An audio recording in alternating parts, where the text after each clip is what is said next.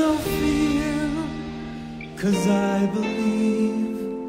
There is no doubt, 'cause I have seen your faithfulness, my fortress, over and over.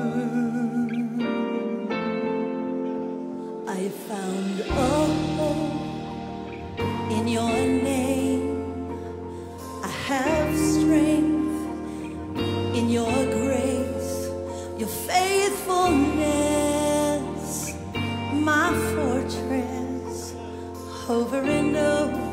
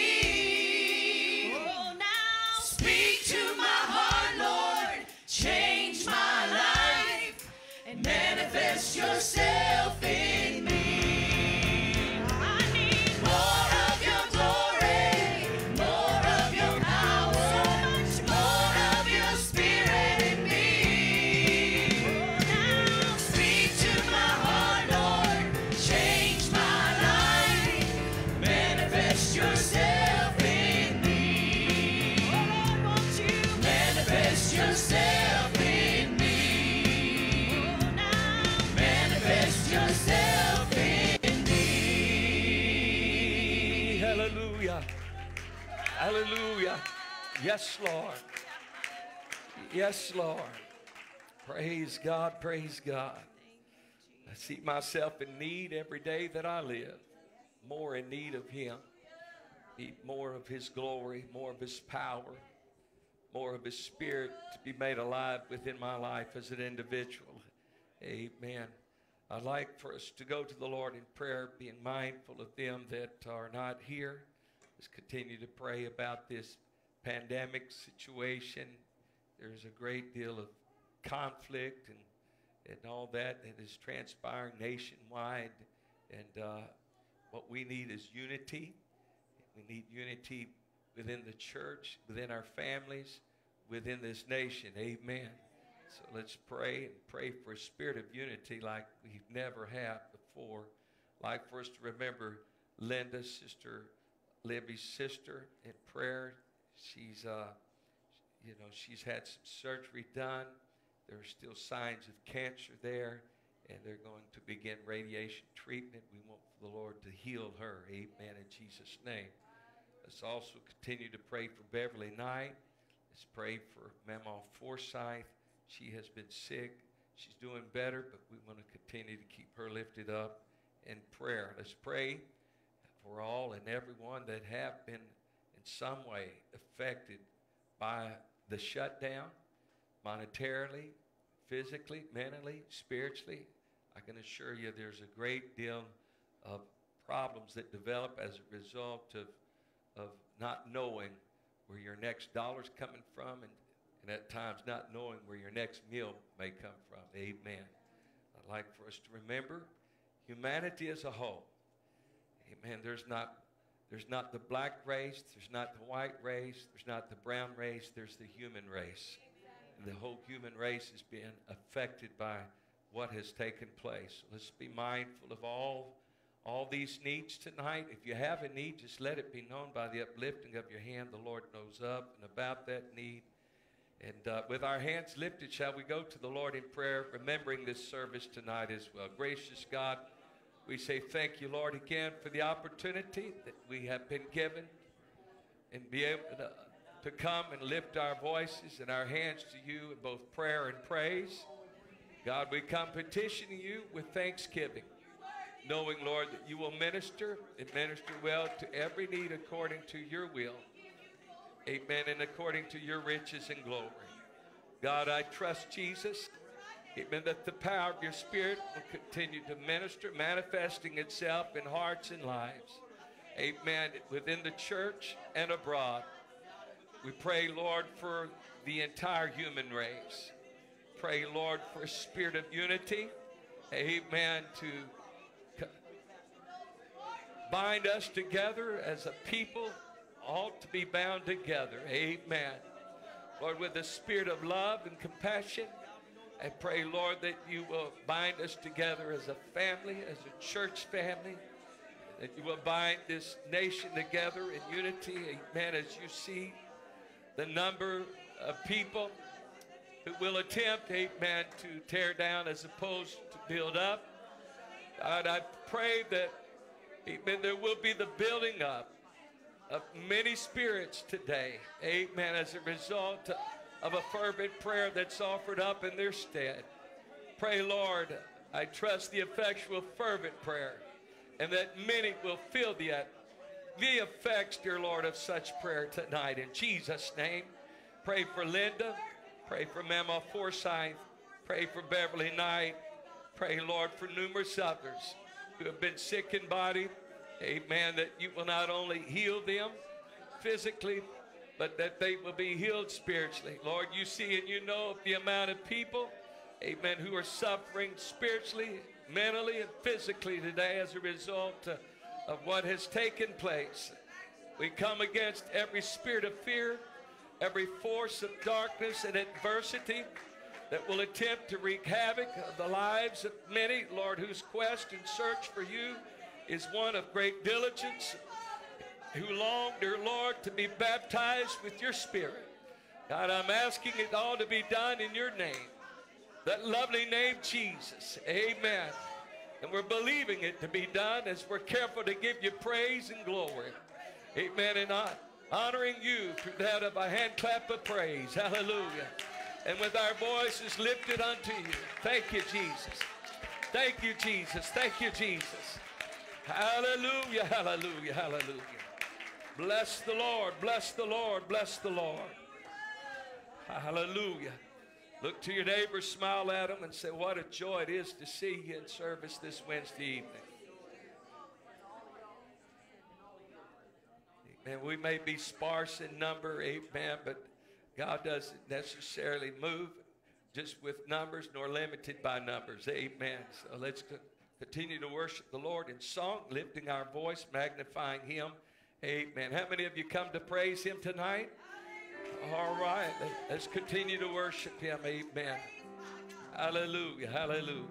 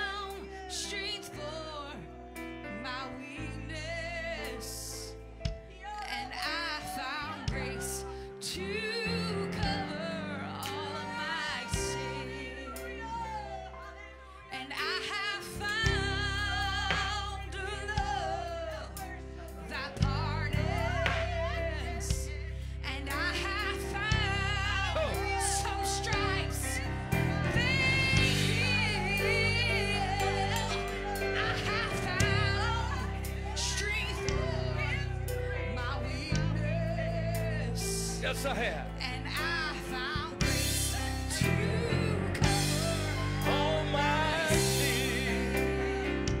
So it's in Jesus. Oh, in Jesus. It's in Jesus. He's the one. Rock of salvation. A firm foundation.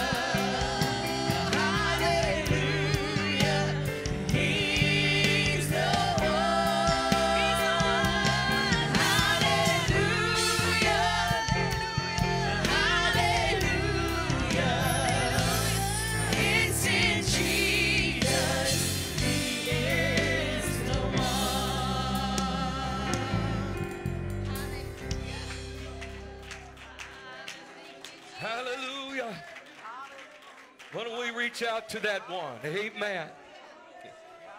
Within whom lies our healing. Within whom we find a foundation.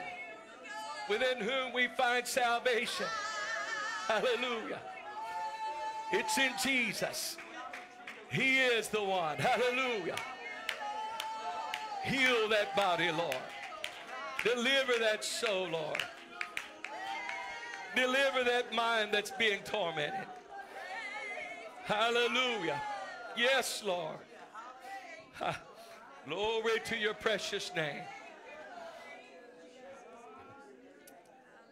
Amen. Within him lies all power. And we find where that all things are found to be subject to him. Principalities, powers, everything. Whether it be thrones, dominions, and all things were created by him and for him. And without him was not anything made that was made. Amen. My soul is still in the making process. And God has delivered me from, and he's still delivering me from. Amen. Praise the Lord. We're going to take up our evening offering. Let's give and give as unto the Lord here tonight.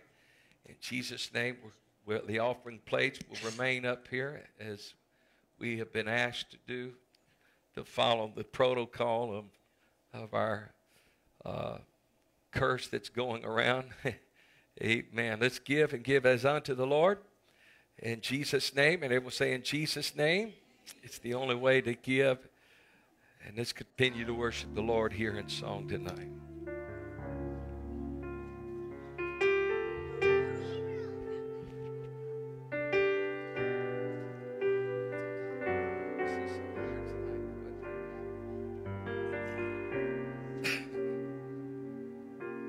Oh, yes. Yes, yes, yes. In my moments of fear, through every pain and every tear, there's a God who's been faithful to me. When my strength was all gone, and when my heart had no song, still in love he proved faithful to me. And every word he's promised is true.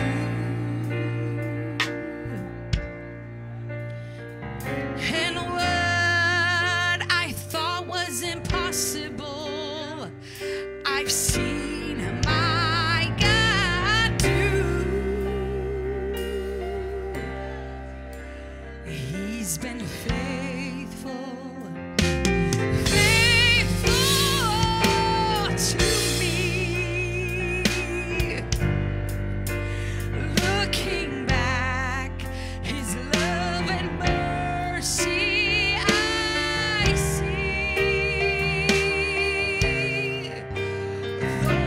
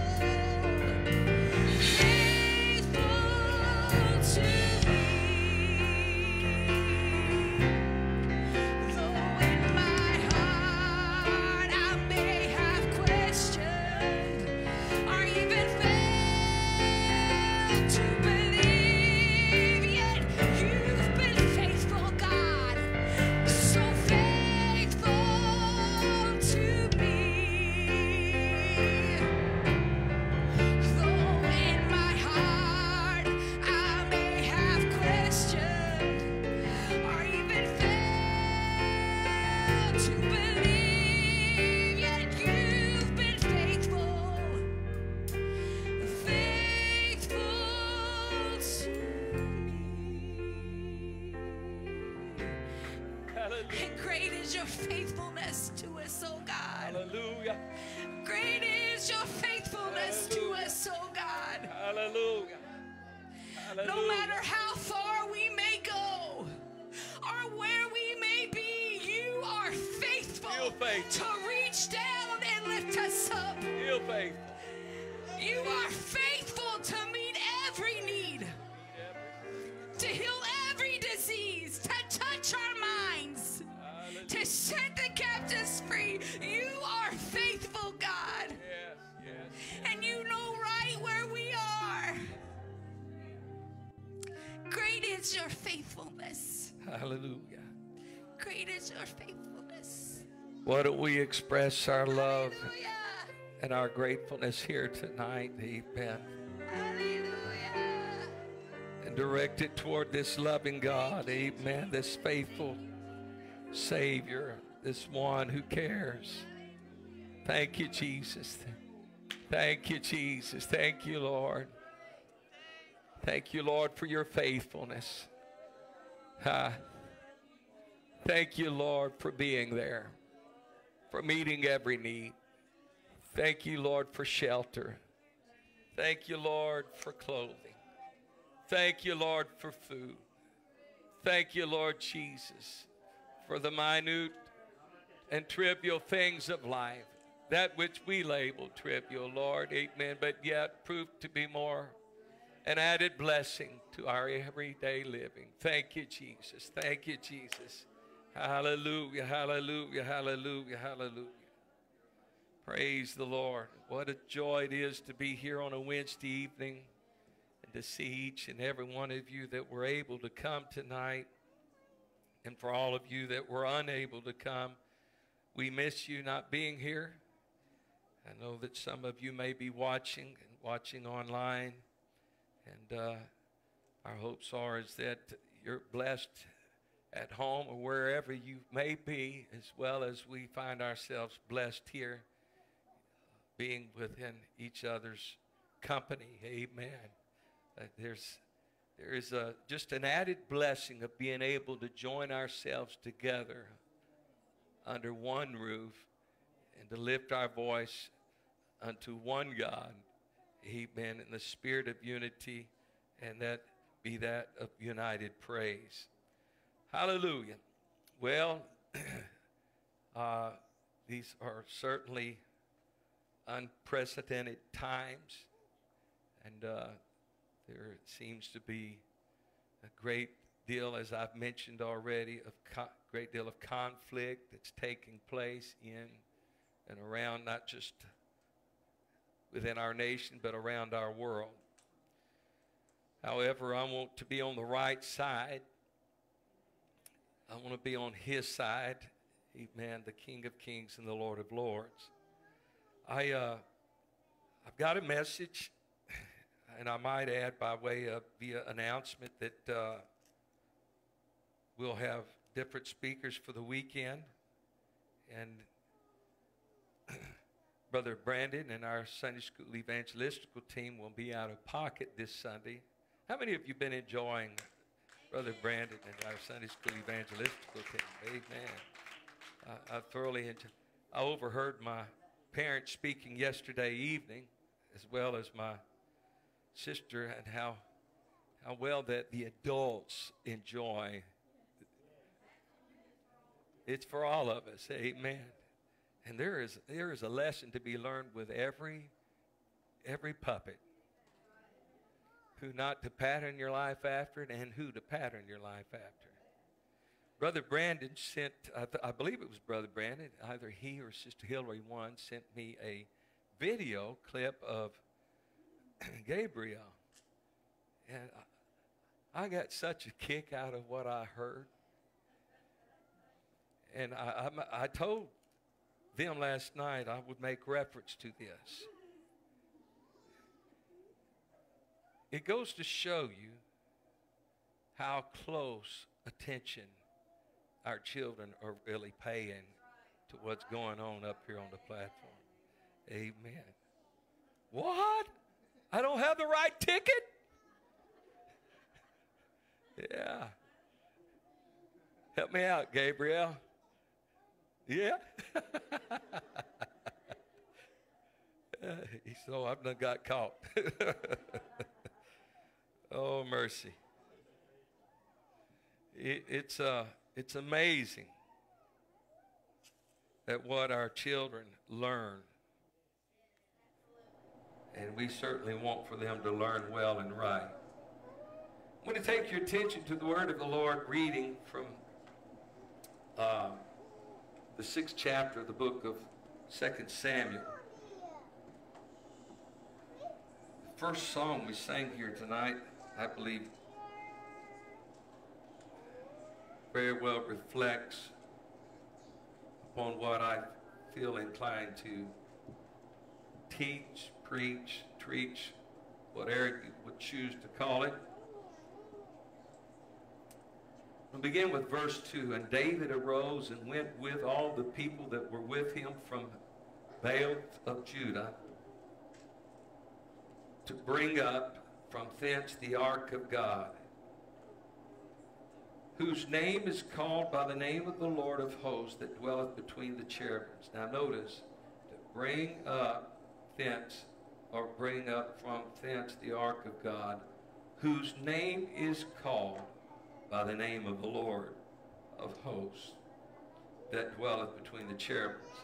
And they set the ark of God upon a new cart and brought it out of the house of Abinadab that was in Gibeah. And Uzzah and Ahio, the sons of Abinadab, drove the new cart. We'll say a new cart. And they brought it out of the house of Abinadab, which was in Gibeah, accompanying the ark of God. And Ahio went before the ark, and David and all the house of Israel played before the Lord on all manner of instruments made of fir wood, even on harps and on psalteries and on timbrels and on cornets and on cymbals. And when they came to Nachon's threshing floor, Uzzah put forth his hand to the ark of God and took hold of it, for the oxen shook it. And the anger of the Lord was kindled against him. And God smote him there for his error. Now, one rendition of this word error reads like this, making reference to him being irreverent. And there he died by the ark of God. Verse 8, and David was displeased because the Lord had made a breach upon Uzzah. And he called the name of the place Perez Uzzah to this day. And David was afraid of the Lord that day and said, how shall the ark of the Lord come to me? How many of you want for the glory of God to prevail? Yeah. How shall the ark of the Lord come to me? Now, David's really making this to be a personal thing now. I'm going to tell you, if there's anything that God wants to be with us, He is to be a personal God. Amen. So David would not remove the ark of the Lord unto him into the city of David, but David carried it aside into the house of Obed-Edom the Gittite, and the ark of the Lord continued in the house of Obed-Edom the Gittite 3 months, and the Lord blessed Obed-Edom and all his household. Gracious God, I pray your blessings upon the remaining part of this service. Help us to be sensitive to your Spirit, sensitive, dear Lord, to the administering of your word. That we will apply your word, the principles of your word, to our daily living, and that we will be compliant in such a way that we prove ourselves not irreverent, but reverent and respectful to you always. We ask it all to be done in your precious name, the lovely name of Jesus. And everyone say amen. Amen. God bless you as you're seated. I'm going to preach from this subject thought tonight, and that is honor that insults God. Or another added title, Brother James. You choose one of the two. Okay. Mine eyes have seen the glory. Mine eyes have seen the glory. There is the national anthem for which that we sing here as a nation, and oftentimes do so in our salute to the flag. However, there is another song that is quite common in and among every American-born citizen for the most part.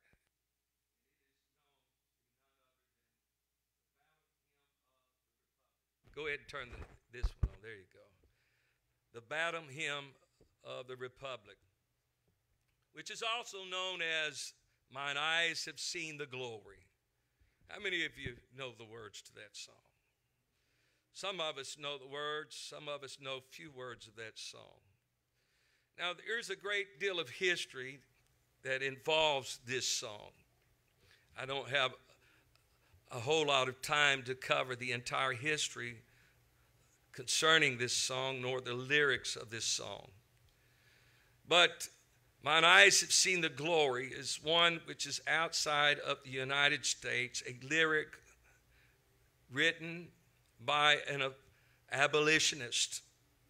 It was a song that served as a tribute to all who longed to live free, to live in freedom. During the time in which this song was written was during the time of the Civil War. And many of us know what the Civil War was fought for.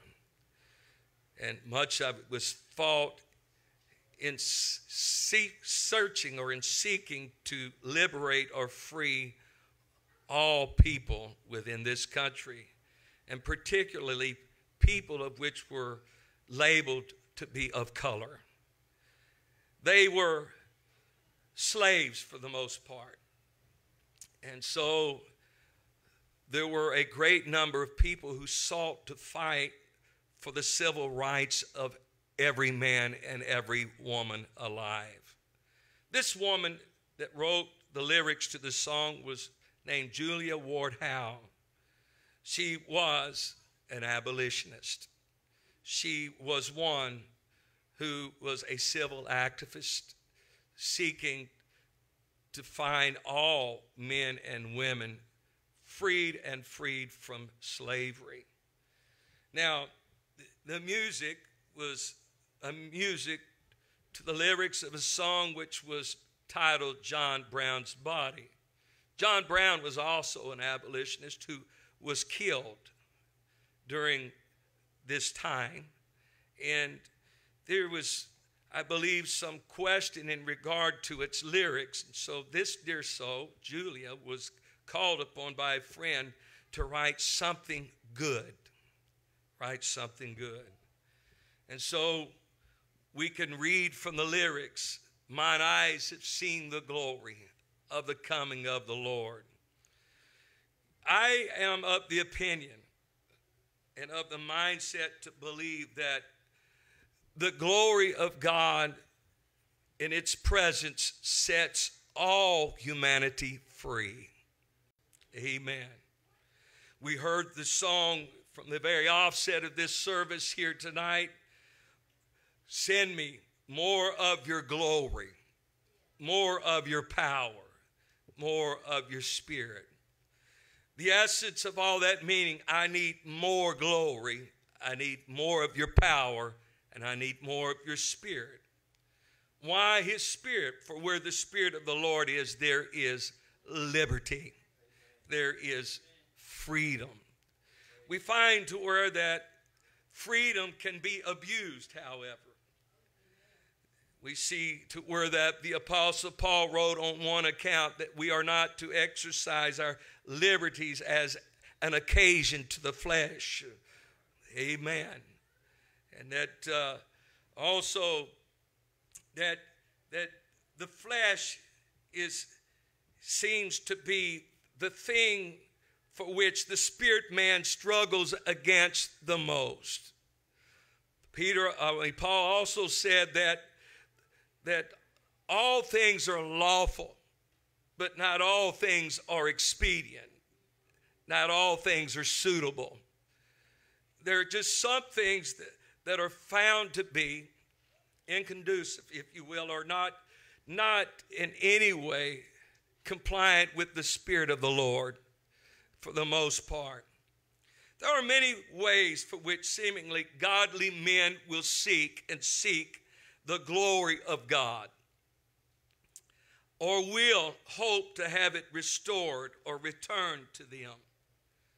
Unlike the initial outpour of God's Spirit, the latter rain will probably not be a sudden outpouring, but a rapid restoration. Now, I can't honestly state that the outpouring or the initial outpouring of the Holy Ghost was something that just suddenly took place. The Word of God does declare that suddenly. Amen. Now, this was after some days of fasting and praying. This was after some days of having spent a great deal of their time of search and quest for the promise of God that was to be bestowed upon them in the upper room in the city of Jerusalem. But suddenly the Word of God says that upon that day, the day of Pentecost, there came a sound like that of a rushing mighty wind, and it filled all the house where they were sitting. The first seemed to be sudden, while the latter may be rapidly restored when we again see the need to honor Him and honor His glory and honor Him through prayer and honor Him through devotion. One explanation or example of this can be found in Scripture if we return to the time span that involves both Moses and that of King David as well. Moses built the tabernacle, which represented divine order, something for which God specifically orchestrated and ordered would be done. Then the glory of the Lord was revealed in a powerful way. It is sudden. The tabernacle seemed to have been suddenly engulfed in a thick cloud of God's glory. God's glory. Then, with time, the glory wanes with sin and with that of indifference. The waning continued until Israel had reached an all-time low under Eli's, the priest, leadership. And so much to where that the Word of God declared the lamp of God was going out.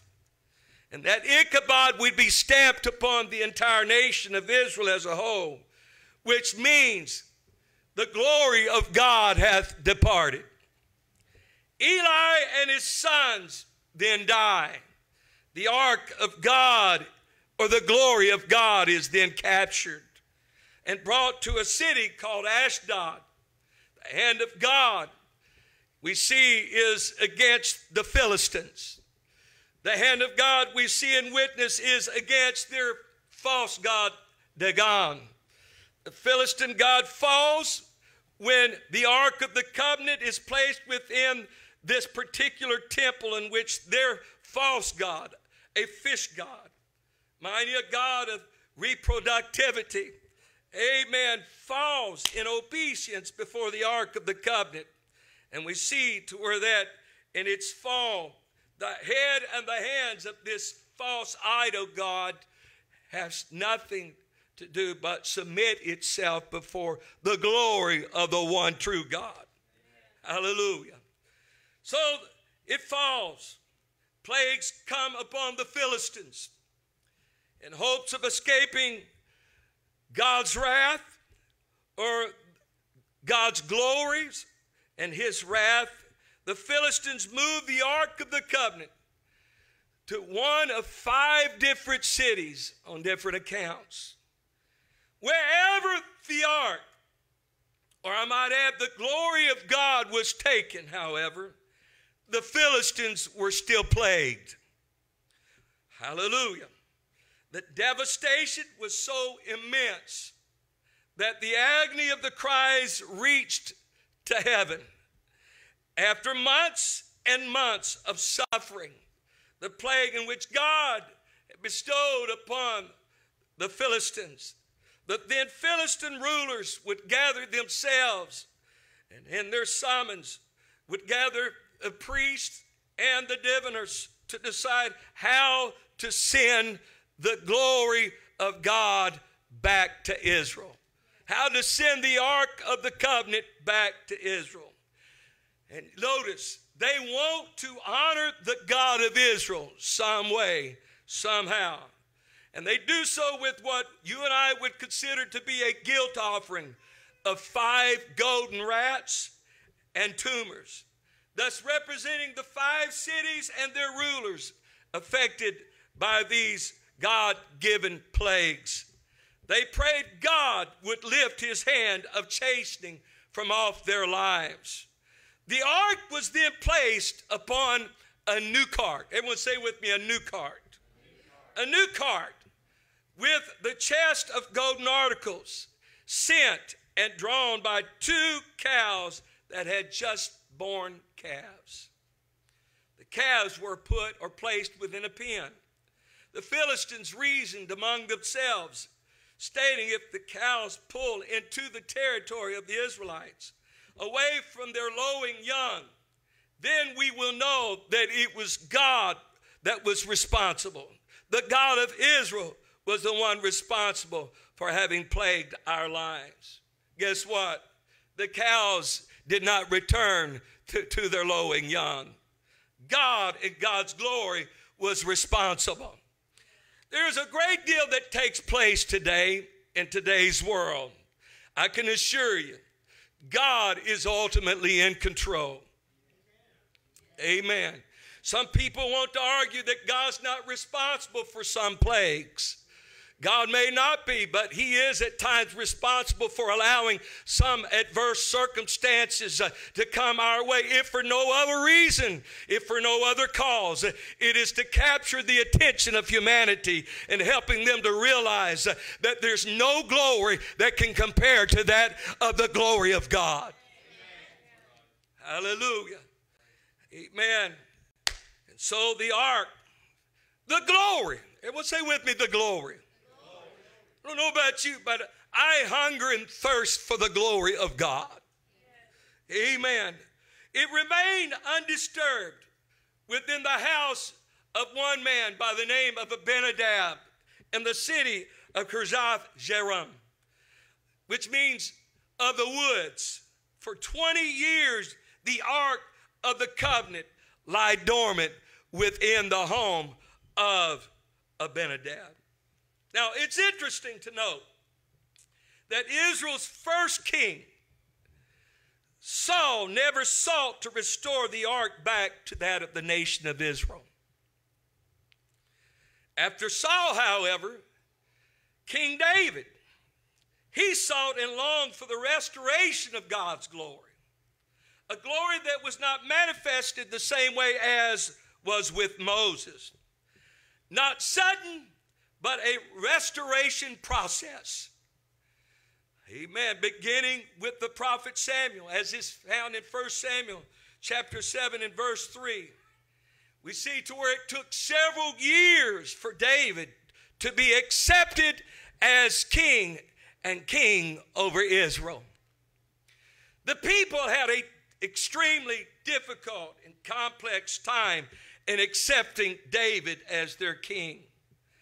And then when accepted, David as king took Jerusalem by defeating the Philistines and sought to have the ark of the covenant restored to its rightful place by consulting with captains and by consulting with that of every leader. We read in 1 Chronicles chapter 13 and verse 1. They set the ark upon a new cart. 2 Samuel chapter 6 and verse 3. We read it before your hearing just moments ago. Everyone say with me again, a new cart. Amen. A new cart. Where did the Israelites get the idea of a new cart?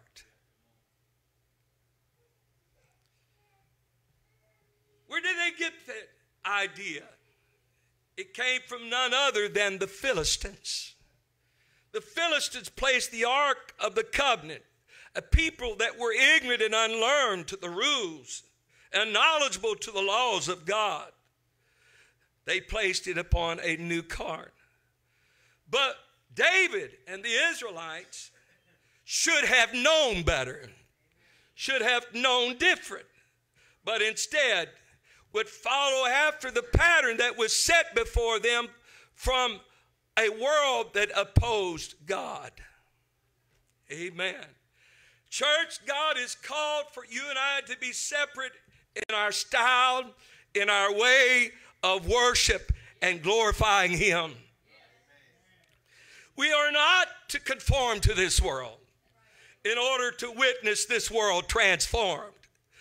We are to conform to His image, the image of His dear Son, in order to see, amen, the administration of His transforming power at work, not only within our lives, but within the lives of others, that should rest wholly upon the church as its example. Praise God. With two men this time, see, they brought the ark from out of Abinadab's house, driving the cart. Then David and all the entire house of Israel played music before the Lord on all kinds of instruments. We read it. And in 1 Chronicles chapter 13, verse 5, it states the same. And then verse 8 of chapter 13 of 1 Chronicles, it tells us they did this with all their might. Now that sounds familiar, because what David did, he did with all his might. But notice, what we do with all our might has to be done in accordance to this book. Hallelujah. Has to be done in accordance to God's rule and rule of law. And so they did it with all their might. Yet look at what happened here in 2 Samuel chapter 6, verses 6 through 7. The New King James Bible has a reference to the word error, as we made reference to it just from the very offset. It's the word irreverence. Another translation that could read like this: God struck him there for not his error, but for his irreverence. You can be ignorantly irreverent and suffer. Two others committed adultery, notice, at the door of the tabernacle where the ark resided. Their irreverence was extremely blatant and far exceeded that of Uzzah here within chapter 6 of 2 Samuel, who simply placed his hand against the ark to stabilize it, which seemingly had the appearance of expressing concern, respect, and reverence.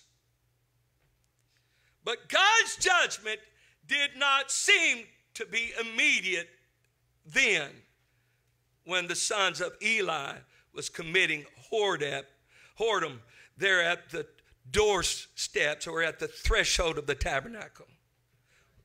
The question that may come to us all is why? Why with Uzzah and not with them? Could it be that the difference was one was seeking God's glory while the others were attempting to dismiss it? Could it be that God was displaying a long-suffering approach and was waiting and wanting for the ministry that then was, as Eli's son's case, to preserve the glory that was in the process of departing? With Uzzah, however, the glory of God was being called upon to return. And with the glory returning, God would want for Israel to have a newfound respect, a newfound sense of honor for this glorious return. Swift judgment could be the key to a stronger and yet devoted respect.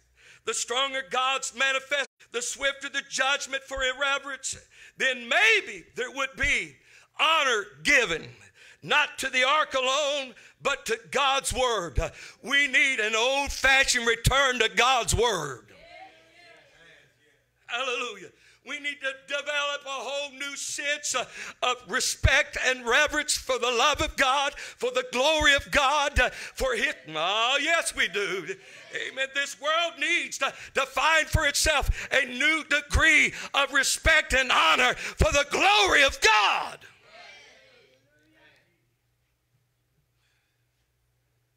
You know, I know I'm being recorded. I've given some serious thought to this, and I contemplate many times since we're on live anymore as to what should be said or what should not be said. But you know, I believe the Lord rebuked me today and said, you just preach the word. Preach the word. And that's what I've got to do. The world needs to know. Everyone outside the doors of this building, this edifice, need to know. They need to have a respect for God, an old-fashioned respect. I'm going to tell you, the law of God, whereas the carrying of that ark was concerned, did not change. Man tried to change it, but God didn't change. Man still tries to change today, but God hasn't changed. He's still the same. He's the same yesterday, today, and forever, and He changes not. He still condemns sin. He still condemns that which is wrong.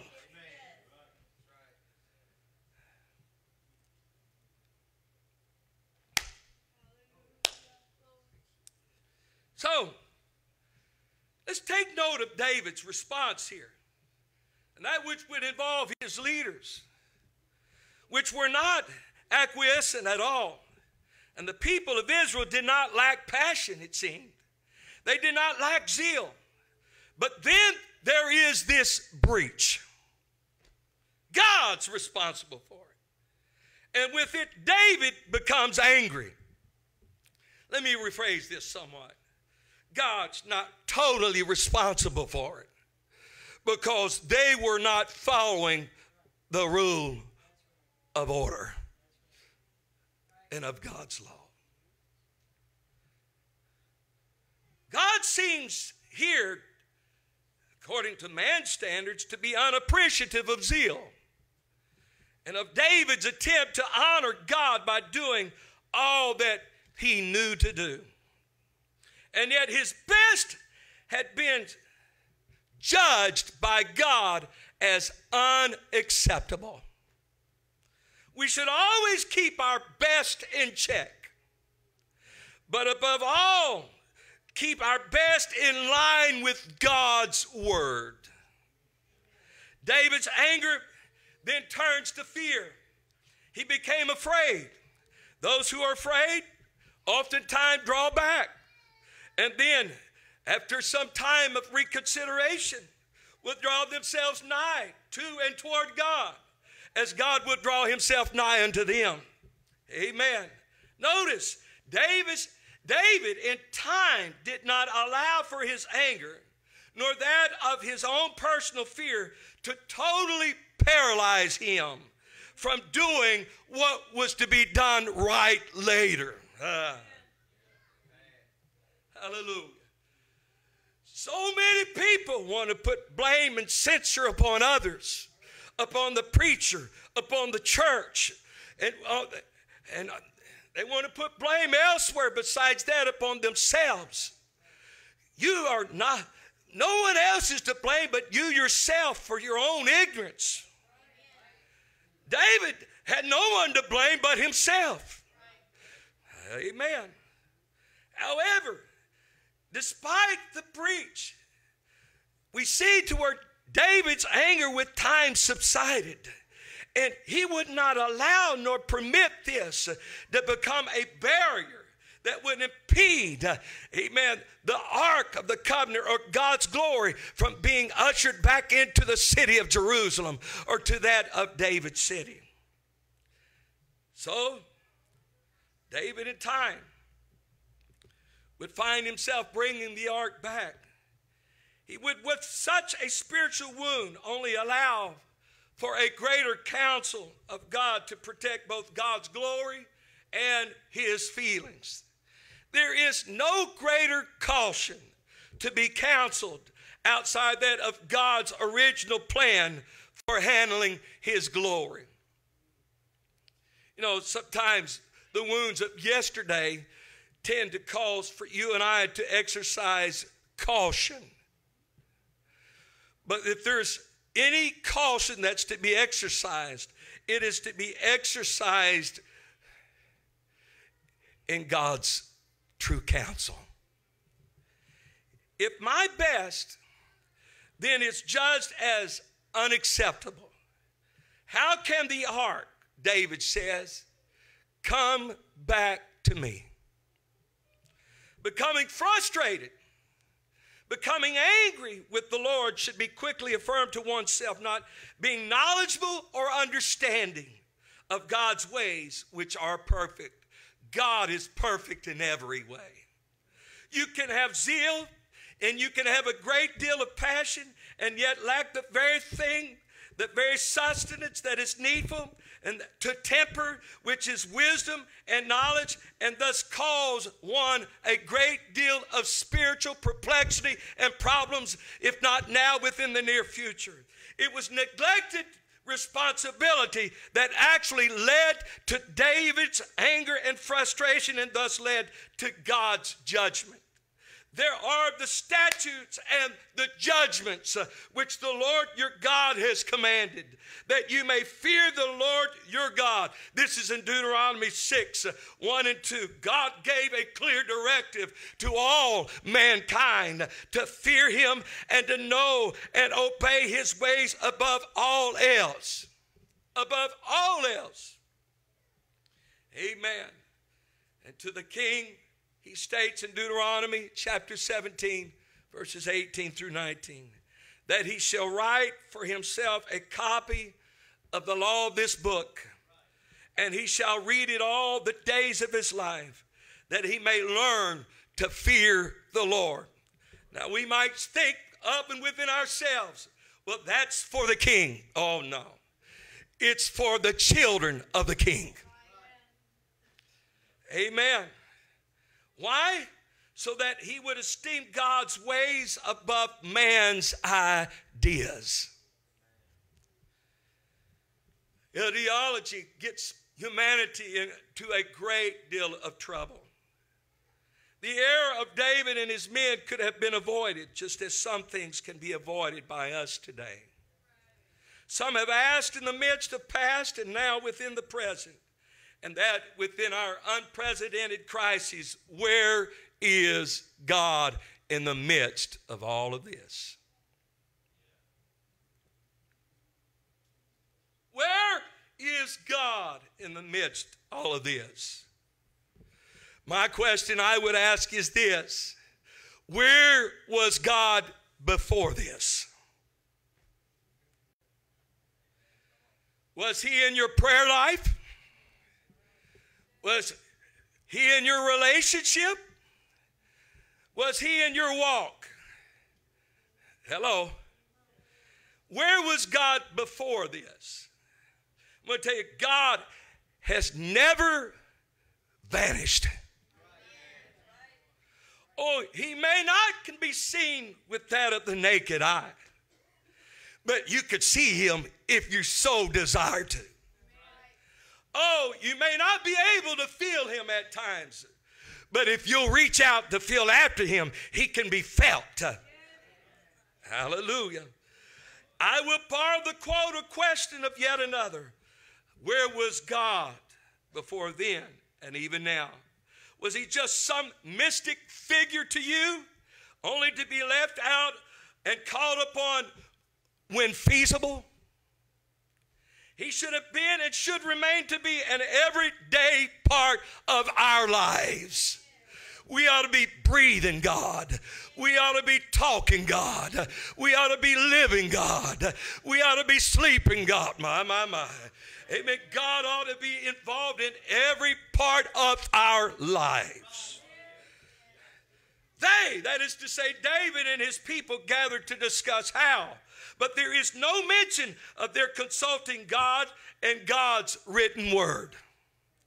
Had they read, they would have realized that ones to carry the ark were the Levites. The ark being suspended by poles and carried upon the shoulders of the Levites, as is found in the book of Exodus and Numbers. The lack of knowledge caused, amen, the Israelites to mimic the Gentiles. I'm going to tell you, God has not called for his children to mimic the religious world. Oh, no.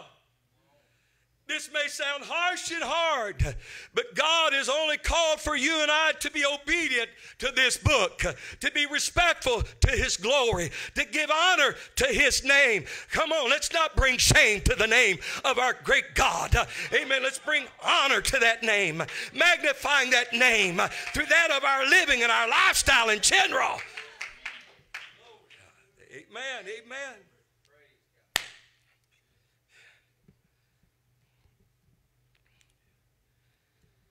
We have the written word to rely upon. The Philistines probably had an excuse.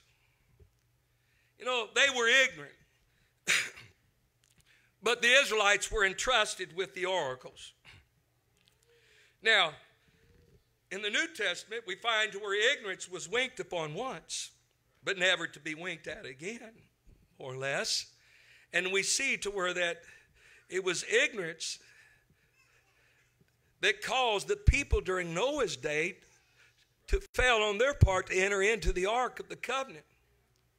Now, the term ignorance derives from the word ignore, as we have taught in time past.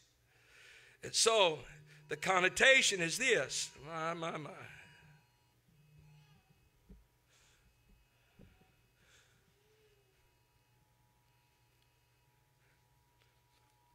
Every one of us got alarms on our phones, hadn't we? Even on our video camera up here, this is going off. These new fandangled objects can be wearisome.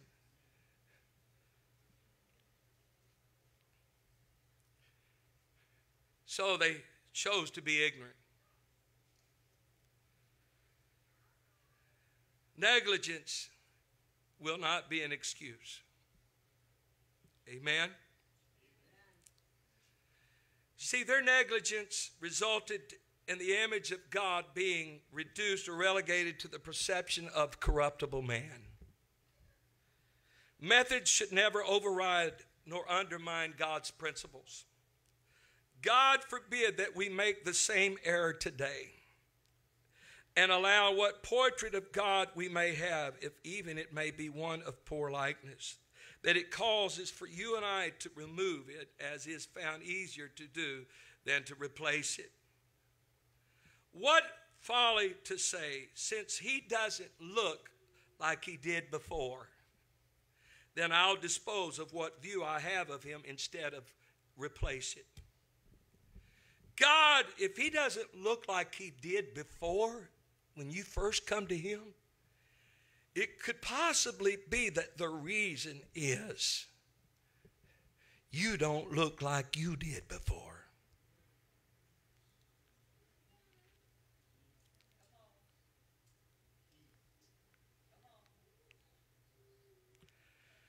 Now, this sounds like a message of gloom and doom, but that's not it.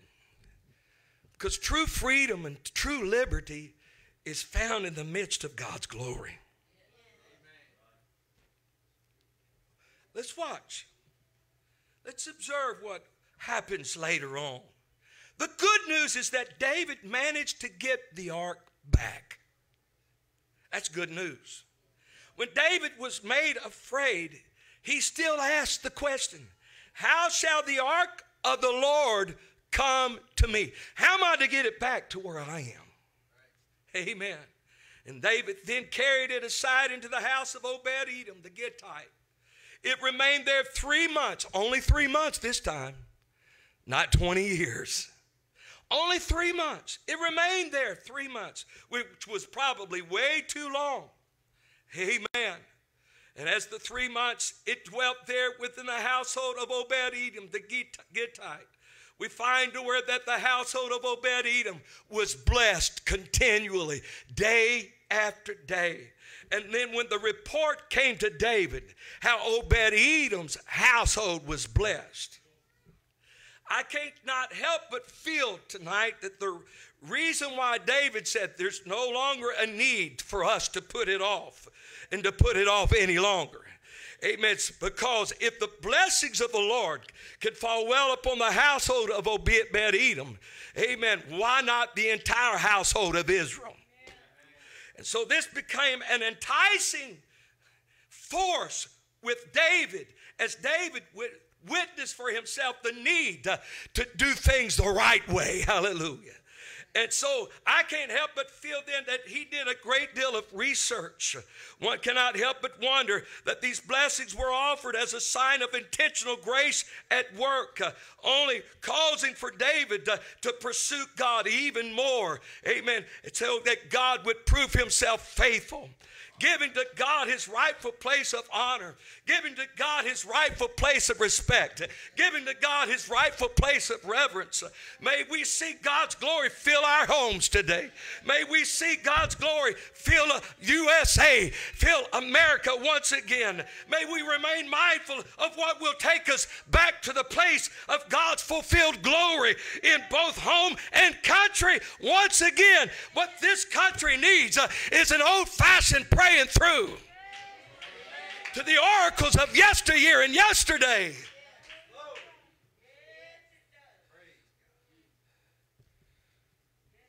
Upon the walls of the White House, upon its doorposts are scriptural writings, upon the mantles, if you will.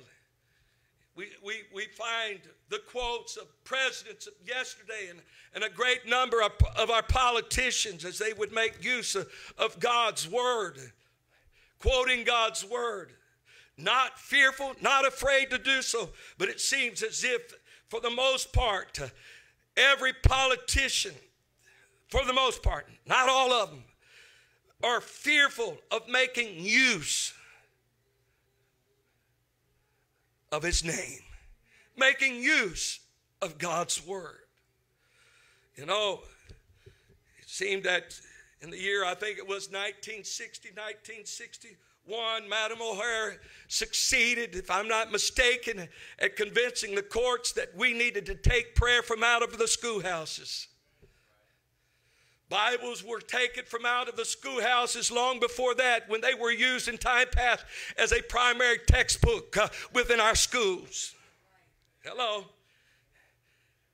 And then now we see that to where that there has been a battle, not under this administration, but by previous administrations, to remove the term God from out of our pledge, the pledge of the allegiance. Honey, we need to pledge our allegiance to God like never before. Hello. Amen. We need to witness God's glory in this nation. God's glory in our churches. God's glory in our families. God, bring your glory back to our homes.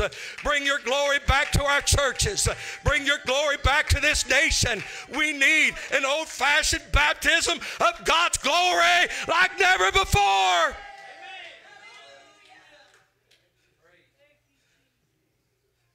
Send your glory. Send your power. Send your spirit. I need more of it. I need more of it. That's the reason why I'm not afraid to preach what I'm preaching here tonight. Because this is filled with God's glory, Sister Kathy. Hallelujah.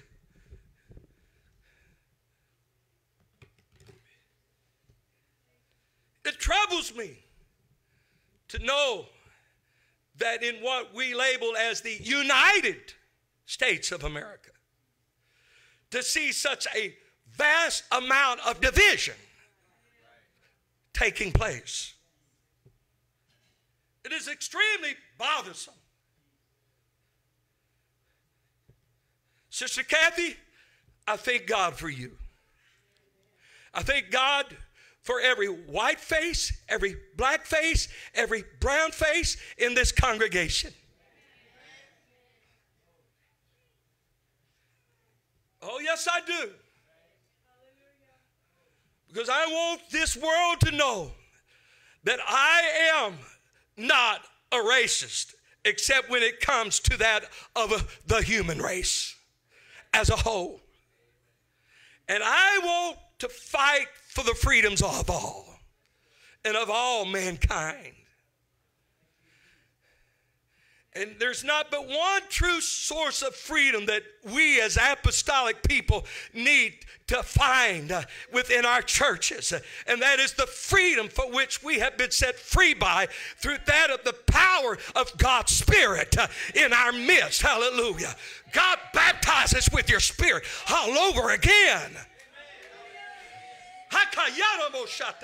Every day that we live, we need a baptism.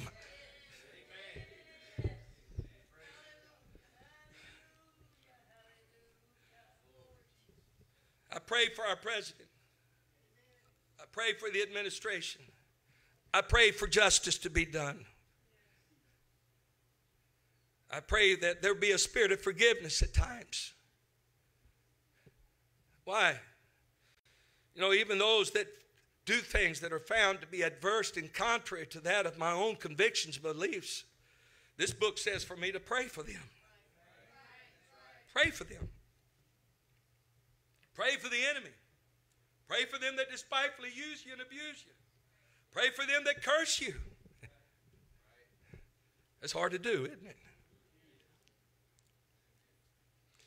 I'm reminded what my grandson said in the back seat of that little Nissan Versa while traveling home one day. Deep in thought. How many of you notice that at times when Seth gets to be very deep in thought, he just begins to shake a little bit? Deep in thought.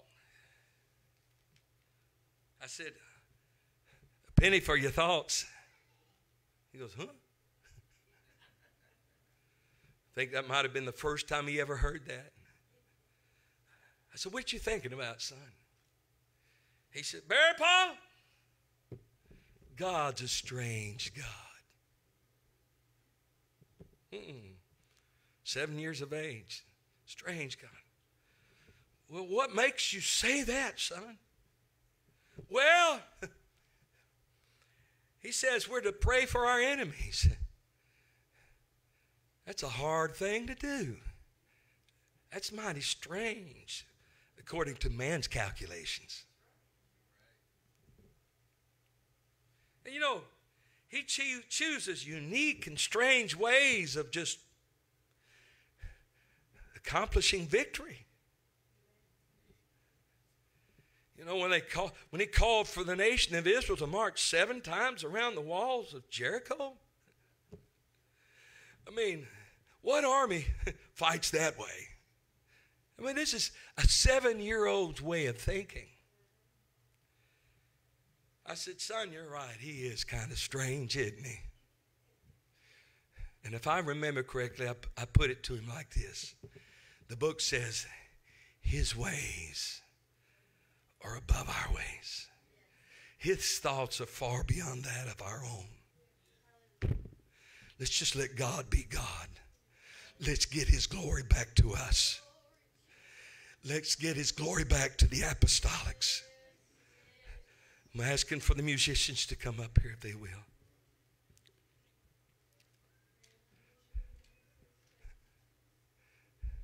Watch this. While on the way back, we witnessed David behaving with a demeanor and a way so unlike that of any form of royalty. He stripped himself of his royal clothing. And he took upon himself that of the garment of a servant, linen cloth. And he began to dance before the ark of the covenant with all his, you know what? He was doing it the right way this time. Doing it the right way this time. Nothing just inadvertently or haphazardly took place that would take the life of yet another one of his own, because it was done the right way. And with every seventh step, Brother Jordan, we see to where that he would offer up a sacrifice unto the Lord. And then after that, would continue to march and dance before the Lord again. Oh, hear me, church. Let's do it the right way. Let's all stand. Healing! We need some healing.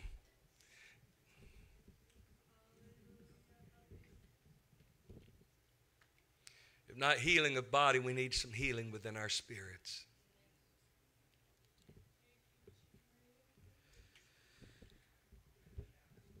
I have never witnessed so much vitriol and hatred taking place in and among the American people in all my life like I see it displayed today. And perhaps the media tends to fabricate some and even magnify it more than what it really is. There's a good possibility that that be the case. But Brother Long, when I think of the masses that are less privileged and blessed than we ourselves here in America, like the blessed souls of them in Africa. Today, I was meditating and I began to think, it seemed like there's been a lot upon me here of late. And I got to thinking, not so much. Sister Kathy, not so much. And it was like the Lord spoke to me and said, you ungrateful individual, you. Anyone feel like the Lord ever talks to you that way at times? Huh?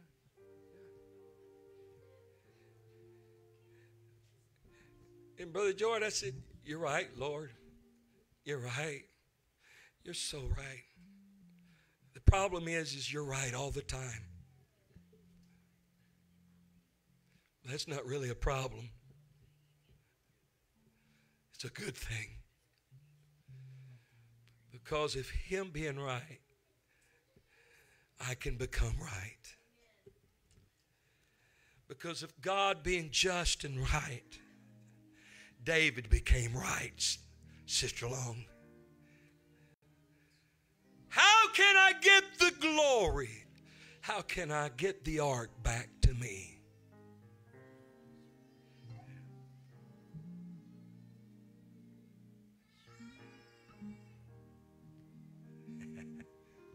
It's our new grandson back there.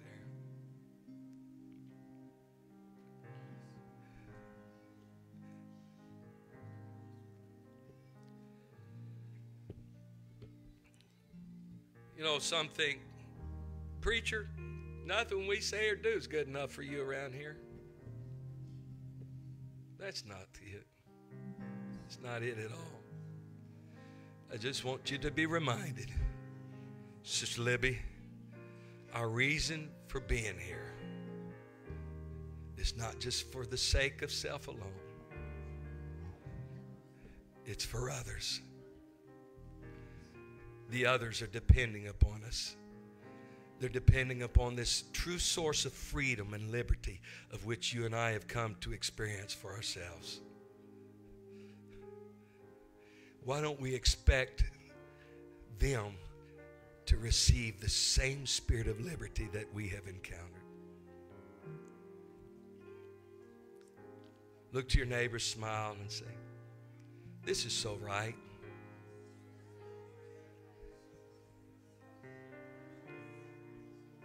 This is so right.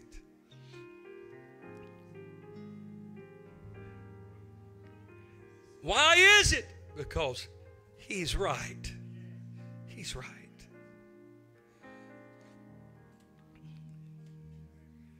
Freedom for all. I want people to experience this freedom.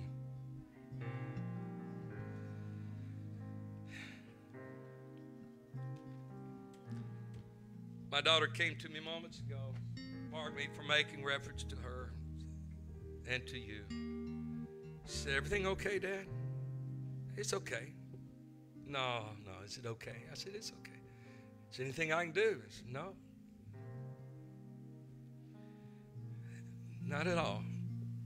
Because what has to be accomplished has to be settled within for myself. No one else can take care of that. And Sister Anna, I knew what I was going to preach tonight. And you're talking about preaching oneself under conviction. I've been preaching myself under conviction. You can't take care of what's here. And I can't unless I'm willing to yield it to the Lord. And so you know what my intent is here tonight? It's to experience freedom before I leave this place.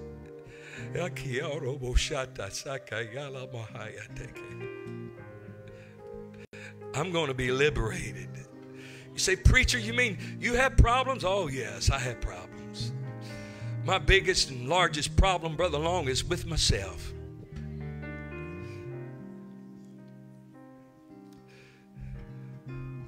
Sing it. Sing it. I need your glory. I need you, Lord. I want your glory. I want your glory. Less of me and more of you. Less of me. Is what I need. Show me your glory. Show me. Show me your power. Show me your power. Less of me and more of you is what I need. Yeah. I need your glory. Do you need His glory? I want your glory. You gotta want it. You have to want it. Less of me. More of you. More of It's you. what I need. It's what I need. Yes. Show me your glory. Show me your glory. Show me your power. Me your power. Less of me and more of you is what I need. Come on, let's lift our hands and let's call for the glory of God to fall within our midst. I want your glory. Send your glory. Send your power. Send your spirit. Because it's within the midst of God's glory one finds for themselves that true sense of liberty and spiritual freedom. Show me your power, Lord. Less of me, more of you is what I need. So many times I tried my way, but all of the pain wouldn't go away. I realized that only you could give me this love that is so true. So many times I tried my way, but all of the pain wouldn't go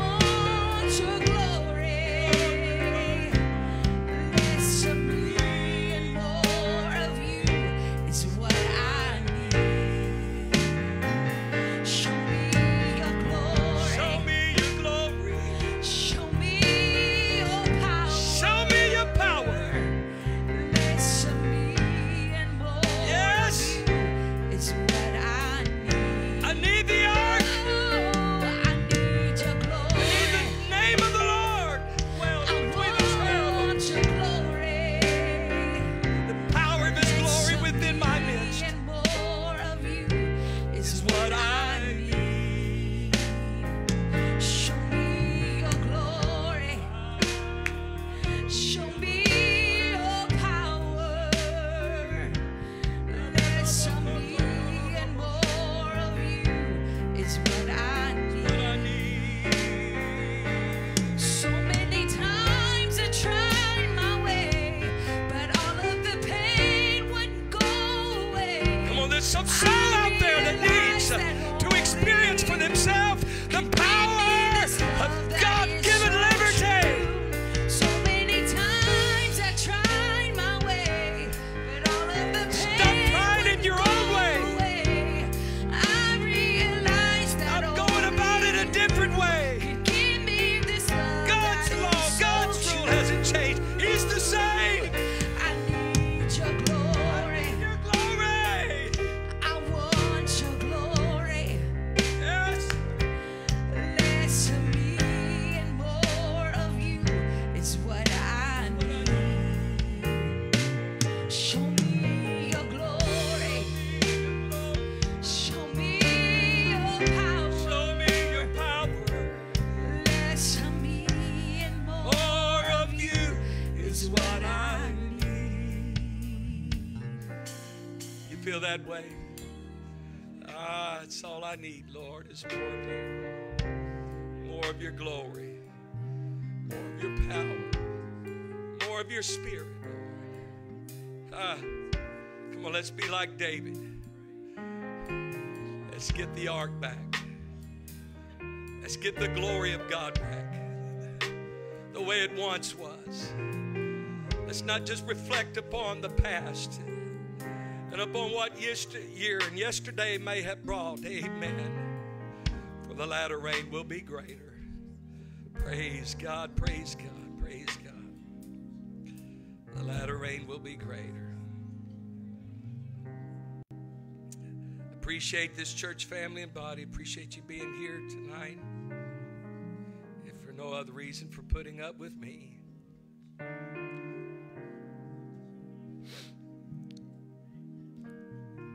And if I'm the only human one here tonight, you forgive me. But I don't think I'm the only human here tonight. Amen. God bless you. You're dismissed in the fear of the Lord. And may His good grace be with you in departure. As you depart.